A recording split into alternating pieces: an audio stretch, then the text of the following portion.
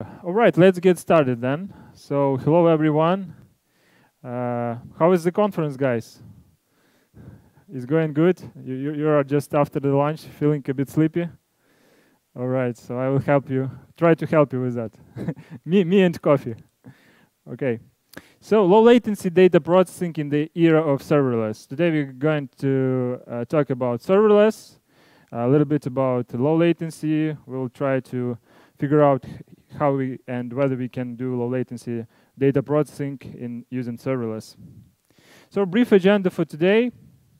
First, we will try to better understand what is serverless, what does it bring to us as to software engineers, why industry goes serverless. Then we will go over some specific problem like a low latency data processing, how we can do this in serverless, what are the common pitfalls, what you should know when you want your serverless application to perform fast.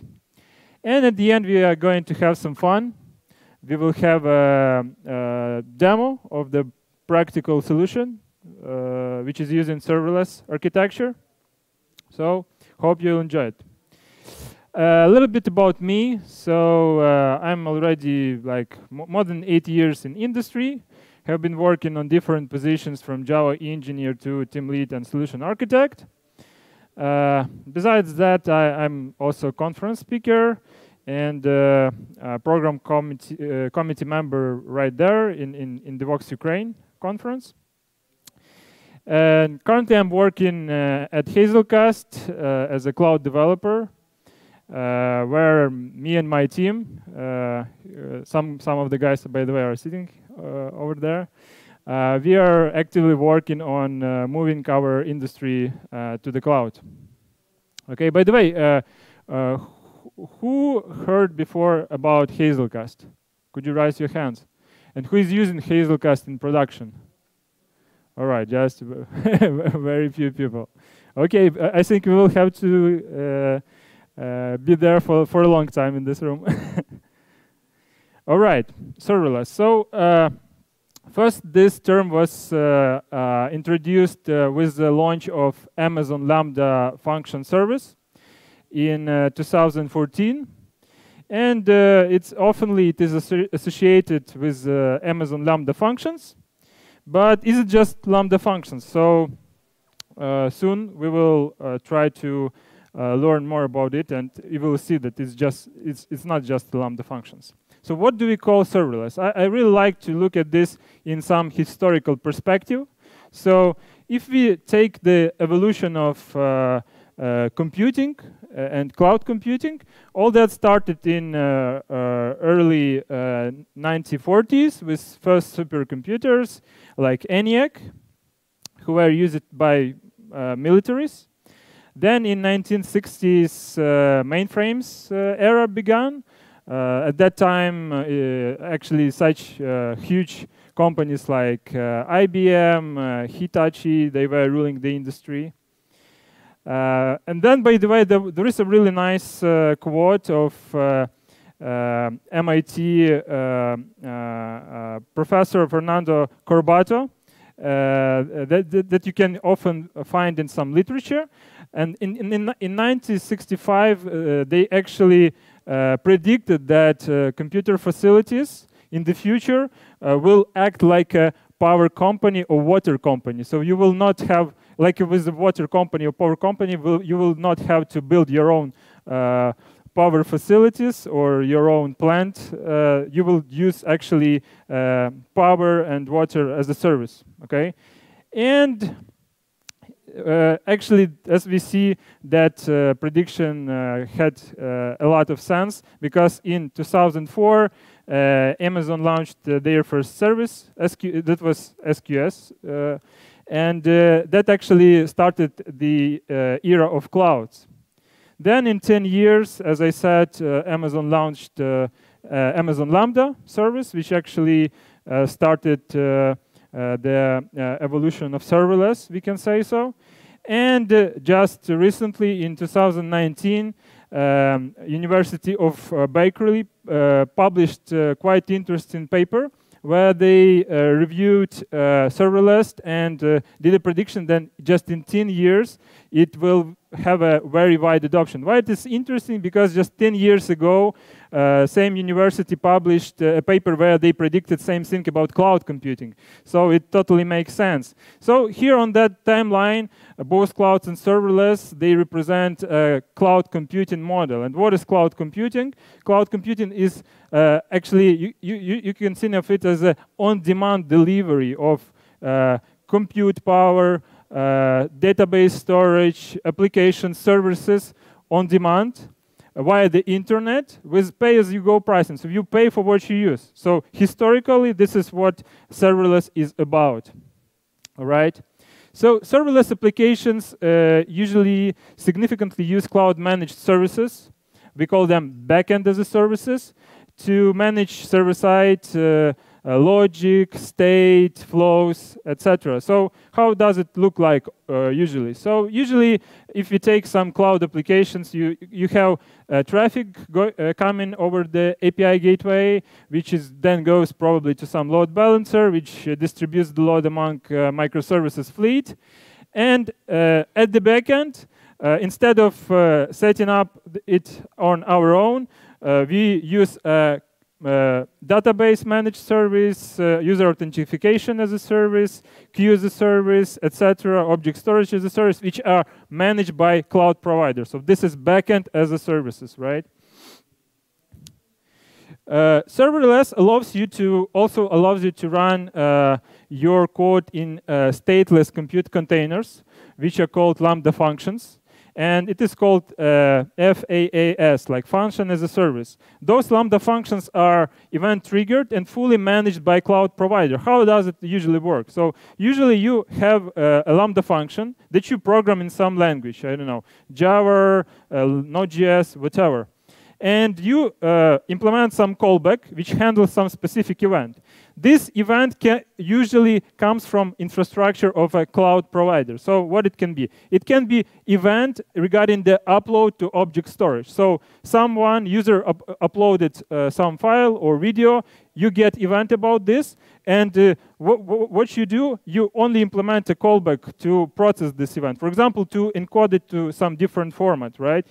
Also, it can be HTTP event. So using Lambda functions, you can implement a complete REST API. If you subscribe it to API gateway, soon we will see how it works. Same you can do with a queue as a service, handle messages of the managed queue service instead of setting up your own queue cluster.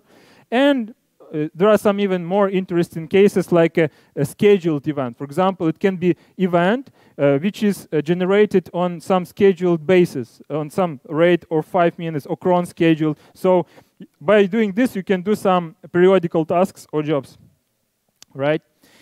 Serverless allows you to operate at the high level. You can develop and run applications without thinking about the low-level stuff. You don't have to choose type of the bare metal server, virtual machine, kind of the operation system, which other native packages to install, or how to configure your runtime, language runtime, etc. But does it mean we have less servers? How do you think? Actually, that you should be aware that servers are still right there. Why so? Because you still can get Lambda functions crashing, for example, because there are servers under the hood. And even from my experience, I can tell that I just saw it in the production when we had API gateway Lambda functions. We started getting errors from API gateway, and we thought that this is some business logic that we implemented. But it turned out that it was actually internals of the Lambda function service. So does it mean Lambda functions are bad? I wouldn't say so. But it means that you should design your system keeping in mind that something can go wrong. That's a common principle when you actually implement cloud applications, right? Okay, so why industry goes serverless? Why here today we are talking about that? So first and very practical reason is that it allows you to lower your costs. So guys, how do you think, what's the most expensive thing currently in IT project, in IT industry? Any thoughts? Of course, that's engineers. So I just a couple of days ago talked to my friend.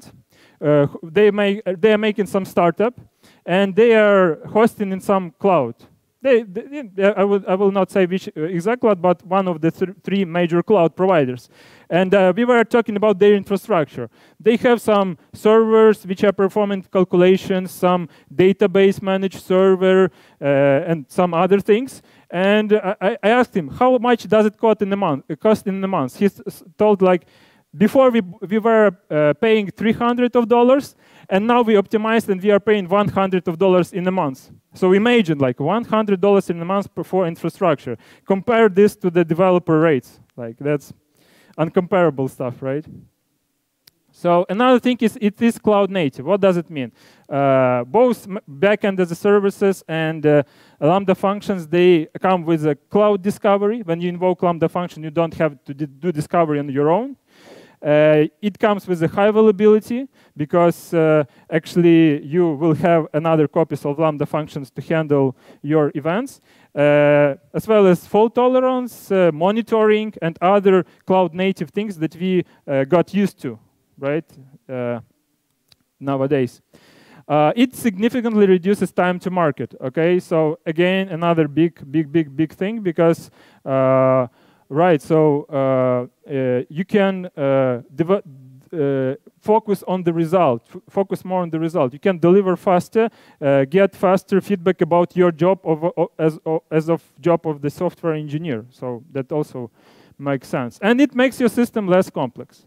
Okay, if you, for example, use Lambda functions, you don't have to do implement provisioning for your infrastructure. So less code, less complex system, less time to support it, and actually probably less bugs, but not often the case, of course. Okay, so now we just went over the serverless overall, this term, what it is. And now let's talk more about one of specific problems, low latency data processing, okay? So can we do this in serverless? So firstly, let's see the typical scenarios of low latency data processing. So first thing which comes to my mind is algorithmic trading in financial markets.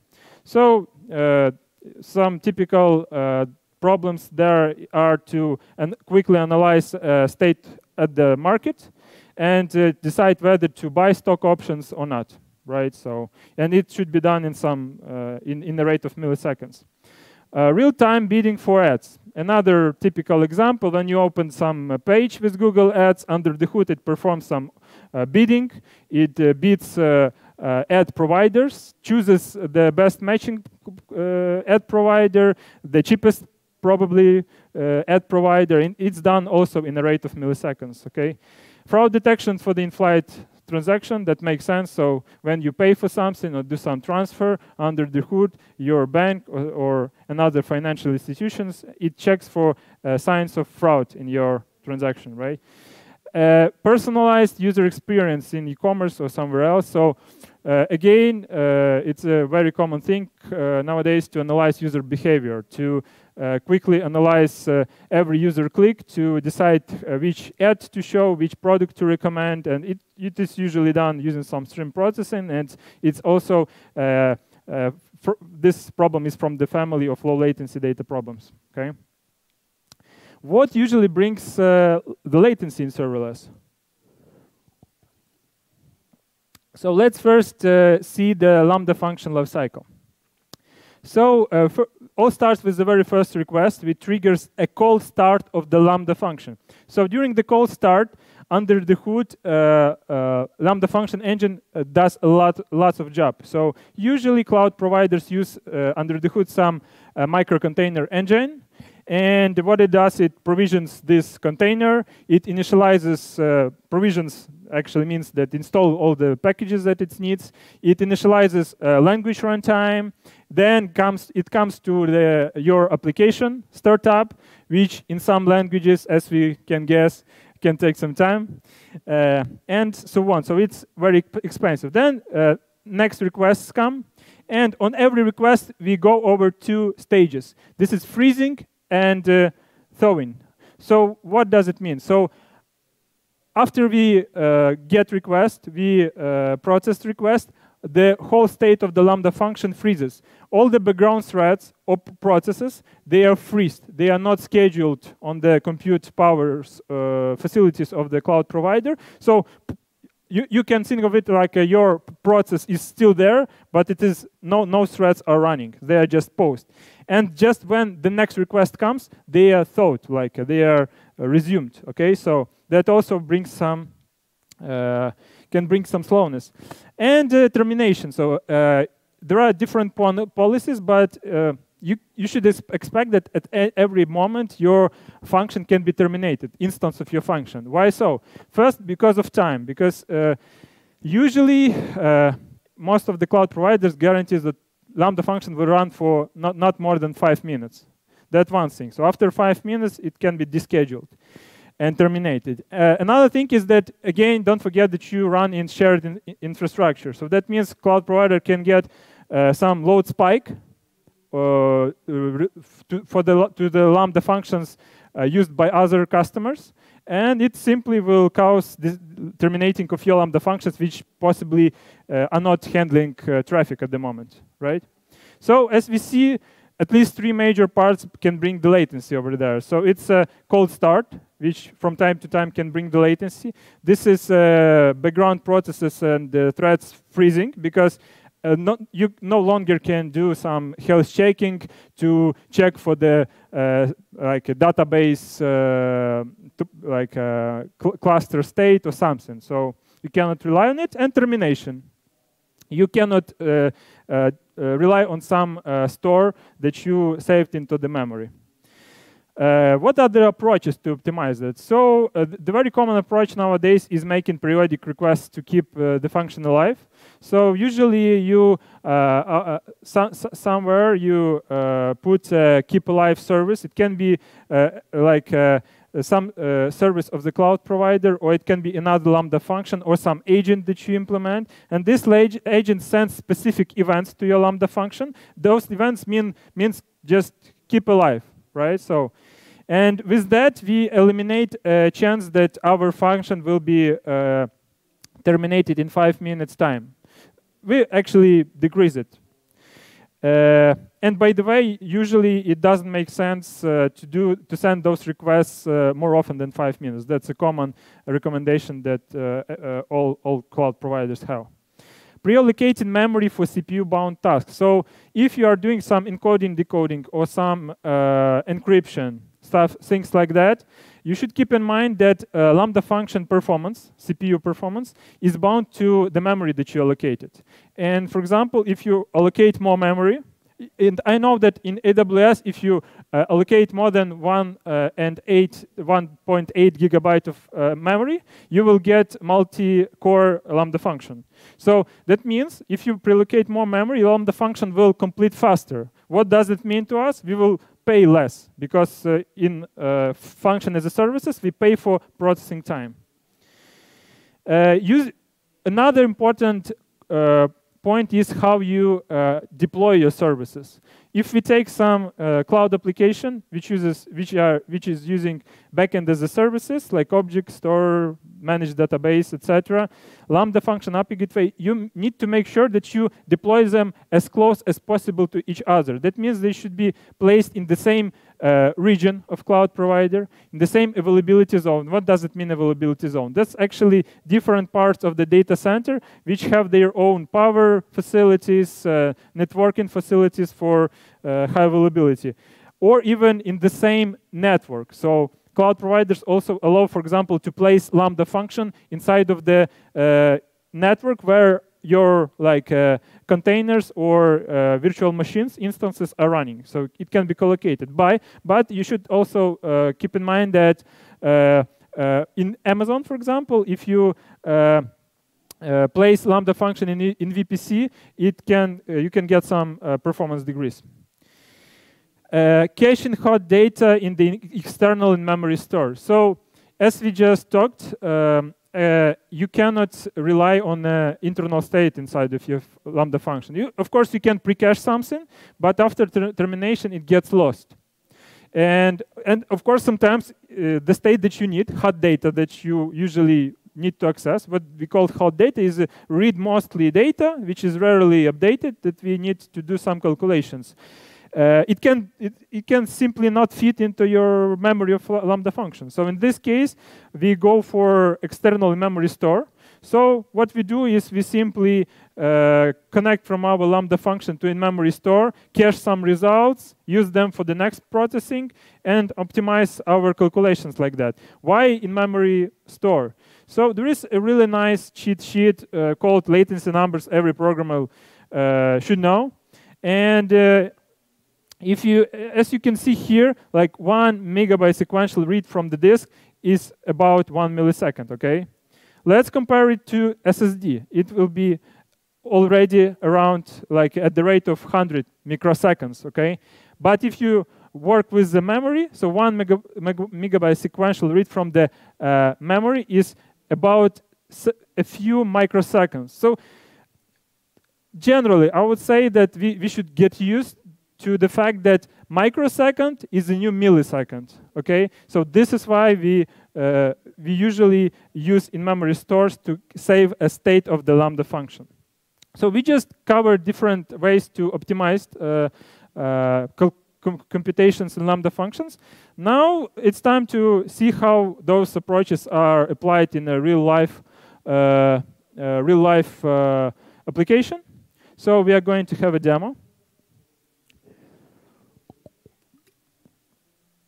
What is our demo about? So we are going to review a fraud detection problem, a simplified one, where we're going to have a bank of Hazelcast, which handles only a specific subset of the transactions performed at airports. So, and at the backend, services of this bank will be trying to figure out whether this transaction have any signs of fraud or not. So how we will be doing this? So imagine that we have two transactions, A and B, one performed in London, and another one in Paris at 1 p.m. and 3 p.m. So based on the coordinates that come, based on the airport coordinates and time, we will try to figure out whether it was realistic for the user to move from London to Paris in just 2 hours, right? For this example, we'll decide that it looks normal. But if it will be just 2 hours between two transactions, one of which is performed in London and another one performed in Sydney, we will decide that this is actually a suspicious transaction. So such a fraud detection logic. So let's review our serverless solution design. So we are going to have two Lambda functions. First Lambda function will be triggered by uploads into S3. Amazon S3 is an object storage service. We will upload there mostly static data with airports data.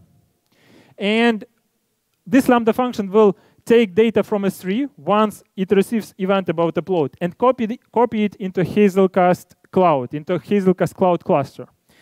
Another Lambda function will be subscribed to API gateway, will be receiving HTTP events from it. So here we will implement actually our fraud detection API. So this API will, the implementation will reside in Amazon Lambda. And this Amazon Lambda will take data from the request, will also use data, airports data that we have in the cluster, and will decide whether it's fraud detection or not. And also, we will have a Cloud Watch events configured to send a keep alive message to our Lambda function every 5 minutes to keep it alive in order to prevent termination. Okay. So here, as you see, we used the Hazelcast Cloud. Why we choose Hazelcast Cloud there? So Hazelcast Cloud is a managed service for Hazelcast in-memory data grid. So for those of you who didn't work with Hazelcast, Hazelcast in-memory data grid, you can think of it as a distributed cache, clustered, which is storing data in memory, which allows you to do calculations, querying of that cache. Plus, it also provides many more features, like concurrent primitives, which work in the cluster. For example, you can use distributed log, distributed semaphore, or anything else. So this is a managed service for in-memory data grid. It allows you to create a cluster which is collocated with your Amazon infrastructure in the same VPC, in the same region, in the same availability zone. Here, by the way, you can see some benchmarks. It comes with a full feature security pack. It means we have encryption for data transfer and other things. And it is Lambda ready, so it's really easy to use it with Amazon Lambda, and we will just see it very soon. So let's see how it works. Okay. All right. So first, let's see the infrastructure that I prepared in AWS. So what we have here? We have here two Lambda functions. Do you see what's on there? Everybody can read? Okay, cool. So the first function is the cloud demo validate function, the one which implements fraud detection business logic. So as you can see, it is subscribed to API gateway to receive API requests, and subscribe to CloudWatch events to receive those keep alive messages. I will see just in the code how it is implemented. And another Lambda function, S3 function, which is subscribed to S3 bucket to handle airports data. Okay. Let me also show you API gateway.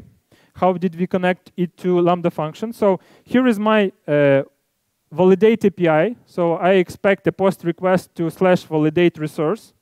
And this /validate resource is integrated with my Lambda function. So right here, I specify that I want requests which come to API gateway, post request to trigger my Lambda function. Okay? All this can be automated using command line or some Terraform. But here I just showing you it on the UI because it's just easier to understand, probably. What else we have is, as I said, we have Cloud Watch events warmer. In Amazon, you have a Cloud Watch service which allows you to do some scheduled events. So here I created Cloud Demo Validate Warmer event rule, which every 5 minutes, it calls my Lambda function, validate function, with a very simple JSON type keep alive. Okay. So this is to keep alive our Lambda function.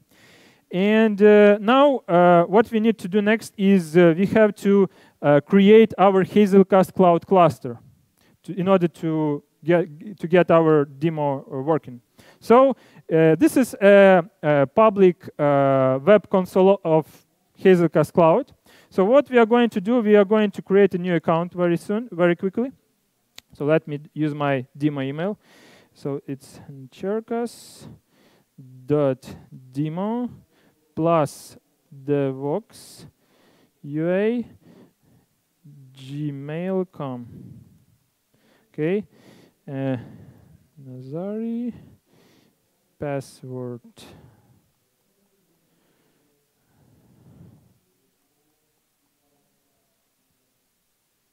Company Hazelcast. Country Ukraine. Agree.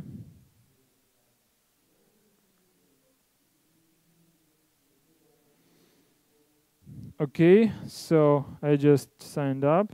So here I get email to, Here I get email to verify my email. Okay. Ah, yeah, you're right.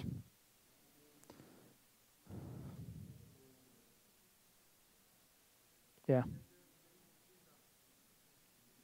Ah, yeah. That's right. Thank you, guys. Yeah, so verification succeeded. And now we are able to log in. So let's log in. And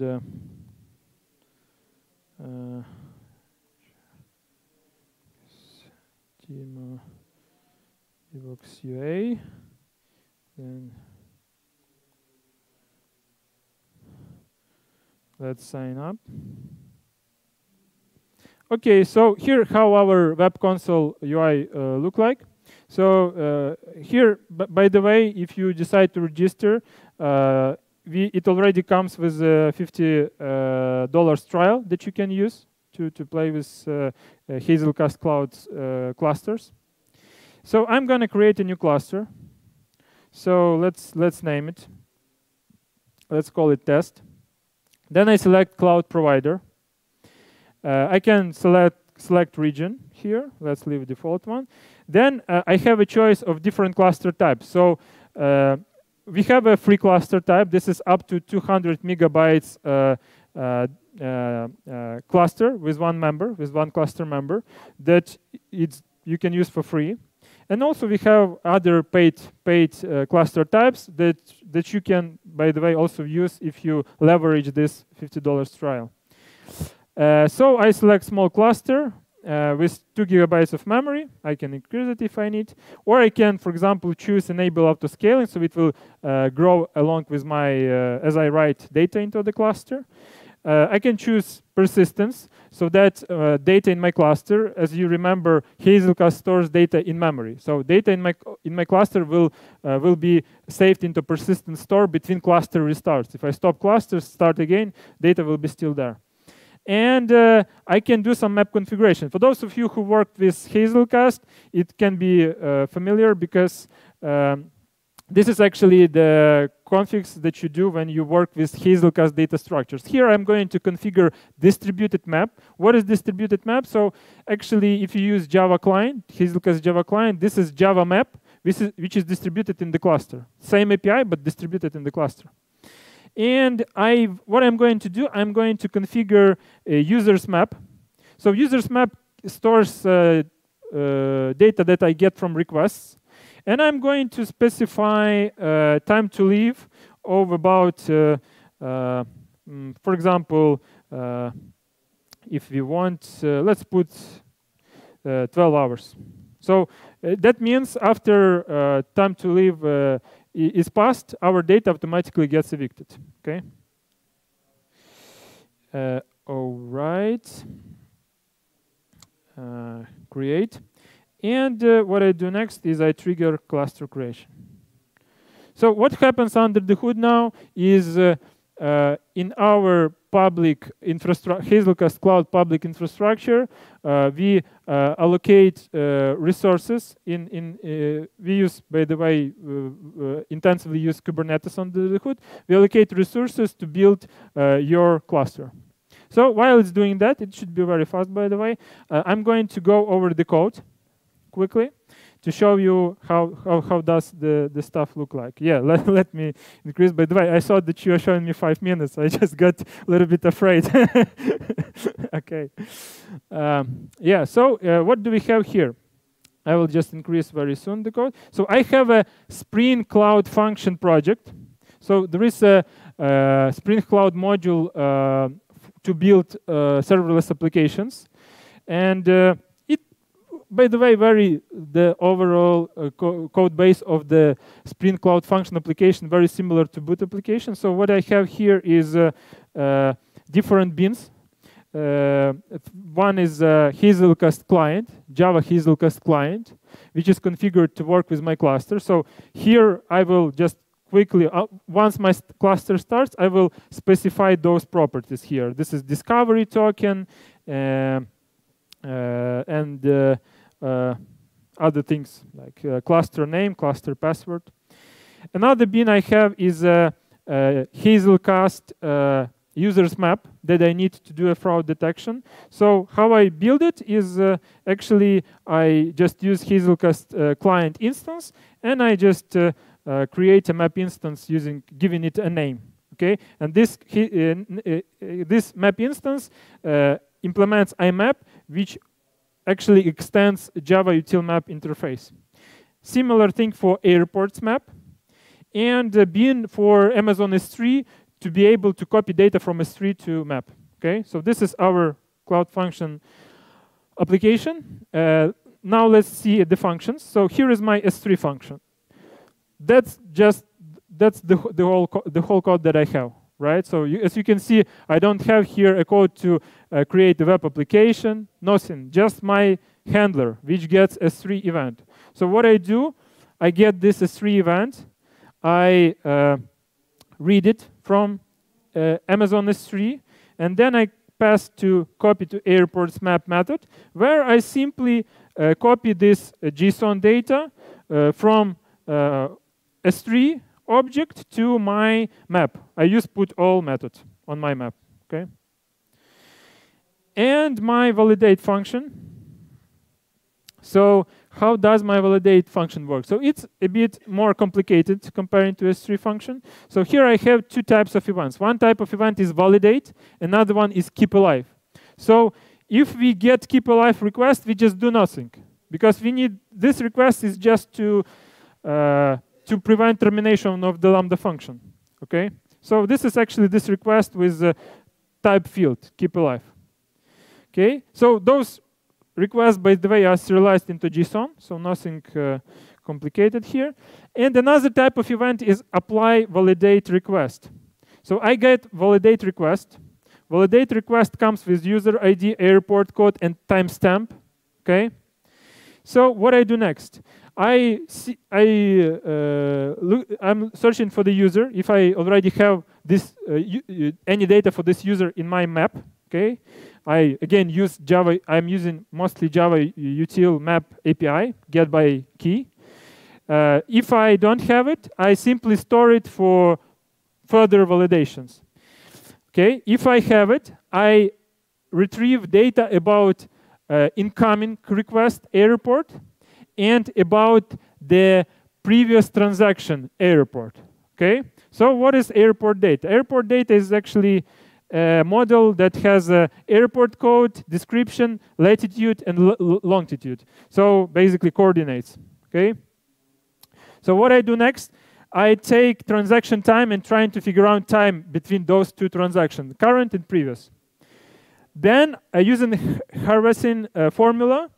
Since I have airport coordinates for previous airport and current airport, I calculate distance between those two airports. And then I have distance and time. I calculate speed, and I'm trying to figure out whether this speed is bigger than the typical airplane speed or not. Like if it's more than that, like more than 800 kilometers per hour, then I decide that this transaction is suspicious. If it's below that, then I decide that transaction look fine. Okay, so I do this simple check, and then I store this request data for the next validations. So I update user data. So I store like replace my current request becomes my previous request. Okay, so I switch that, store into user's map. All right. So and here just the implementation of harvesting formula. Okay, so that's actually how our code looks like. So I just make an executable jar out of it and deploy it to the Lambda function. I already did that, just not to spend the time on it. So what I need to do now? Now I need to, so here I have Lambda functions that are configured to work with another cluster, actually the cluster that I used during my previous demo. Okay, so Lambda functions usually are configured using environment variables. And if you use UI, here you specify those environment variables. Now I need to reconfigure both Lambda functions to work with new cluster. So how I do this? Here, as you can see, our cluster is already running. So here there is a button configure client. Here you can download a ready code sample for Java, Python, Node.js, Golang with the code which is already working with this cluster. But we will not do like this. What we will do instead, we will actually configure a connection to cluster just inside our Lambda function. So what I need to have is I need to have a password. So let me reorganize it a bit. So here I prepared a simple script to update Lambda function config. So what I need to do is export. So I need to export 3 environment variables: cluster name, password, and discovery token. Cluster name is the same test. And for the password, I use new one. And for the discovery token, again, I copy it from there. Okay, so I copied it and discovery token. Okay, I exported those environment variables, and now I just run my script to update function configuration. And after it updated, it will test if connection from Lambda function to my cluster work fine.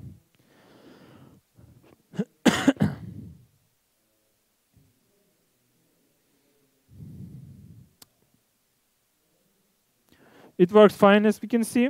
So what I'm going to do now, here, as you could see, I shown you this keep alive rule, and it is disabled. It was disabled. So I will enable it so that this CloudWatch service starts sending keep alive messages with this JSON to my Lambda function. So actually, I will do this just using AWS CLI.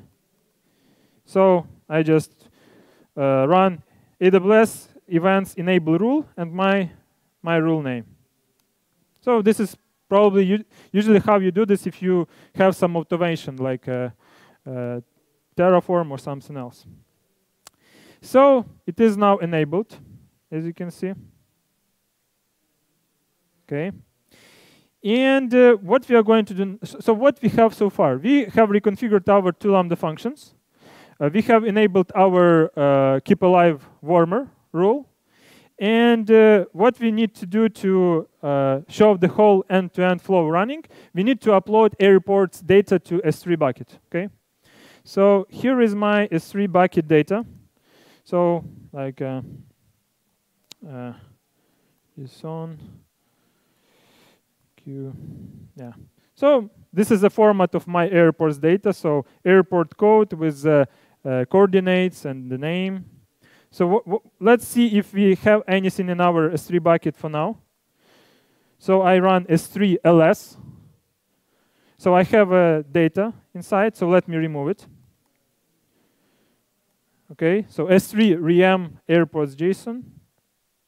Now let me copy it again to trigger Lambda function. So S3 cp airports JSON to S3 bucket. Yeah, so we just uploaded it. And now let's see, let's go to Lambda function S3 Lambda function.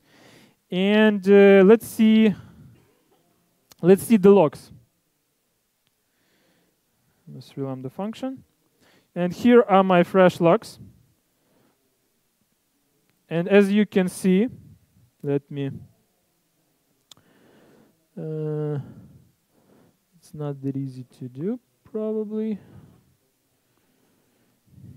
Yeah, so here it is connecting to my cluster. Okay. It actually shows logs with some delay. It's not real time, right? Because all that already executed. So, and at the end, it shows that log output, S3 bucket and bucket name. And this is actually the code that we have in our S3 function. Okay. Here. Okay. And so it worked. Now we have our data, airports data in Hazelcast cluster. So if I go to Hazelcast cluster, I can see 2 new maps, users and airports. And I can see that it will just start arriving soon.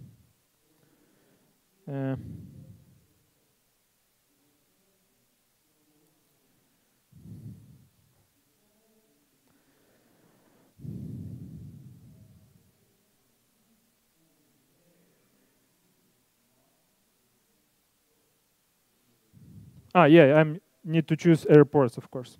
Yeah, so as you can see, some data got imported. We have 24 airports, not so many, just for demo purpose. So it was imported to my map. So this JSON data inside my map now.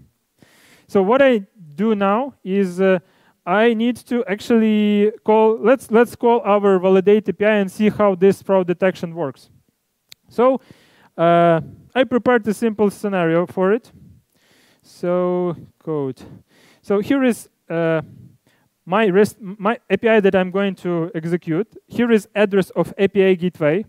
Then goes validate resource and JSON fields. Type of the request validate, user ID 1. And here I'm going to specify Lviv airport because I'm from Lviv. And I'm going to, so usually at Hazelcast, almost every quarter we have engineering meetups at Istanbul.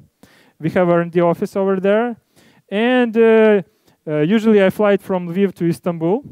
And this flight often is around 6 p.m.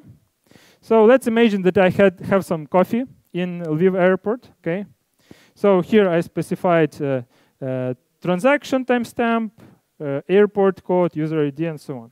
Let's call it. So it tells user data saved for future validations because there was no data before, right? So what I do next is, okay, I arrived to Istanbul airport. Usually I arrived to Asia side because our office at Asia side. This is Sabiha airport, not this new, the biggest in the world airport. So I haven't been there. It should be, I think, very cool. And let's now perform transaction from Sabiha airport in Istanbul. Let's imagine that I arrived there, and I don't know, come to Starbucks and bought some water because I don't drink coffee when it's too late. Okay, so I specify Sabiha airport code, and I specify like 10 p.m. because usually I arrive at 10 p.m. Okay, and yeah. So it tells the transaction is fine because, yeah, actually it takes about around 2 hours to get from Lviv to Istanbul. Now let's imagine that somehow bank gets another transaction from Sydney, just in, I don't know, in 15 minutes, okay?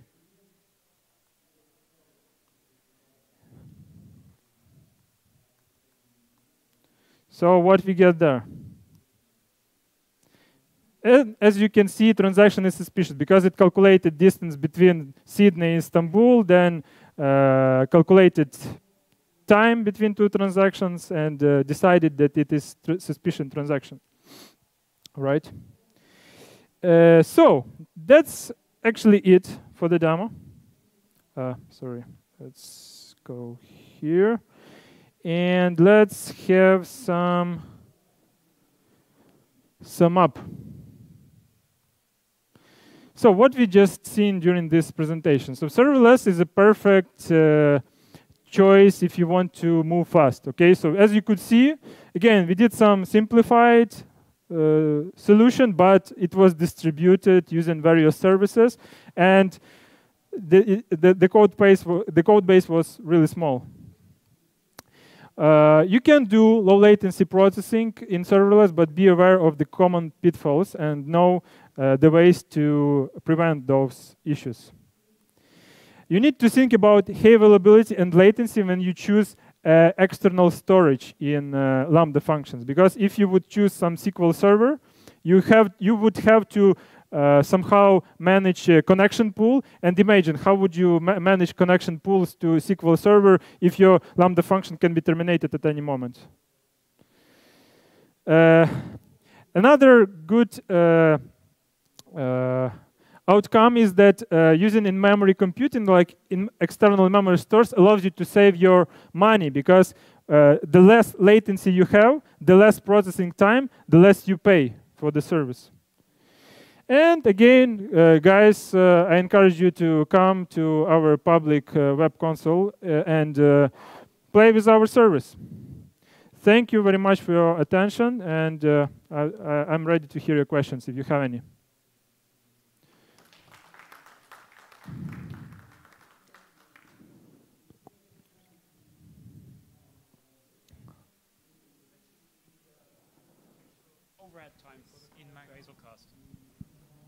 So how much time do you spend calling Hazelcast? And Yeah, did you compare that to like something like Elasticsearch?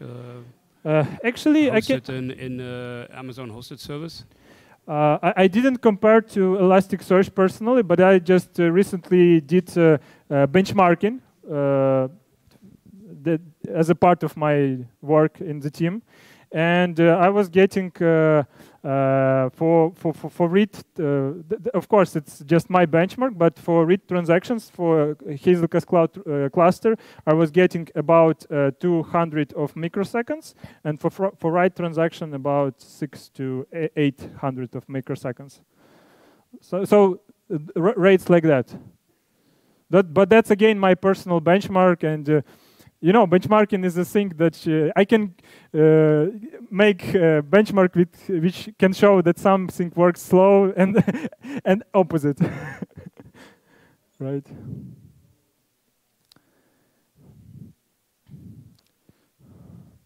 Okay, guys, if you don't have any other questions, then I can guess that you understand everything that I showed in the demo, which is cool.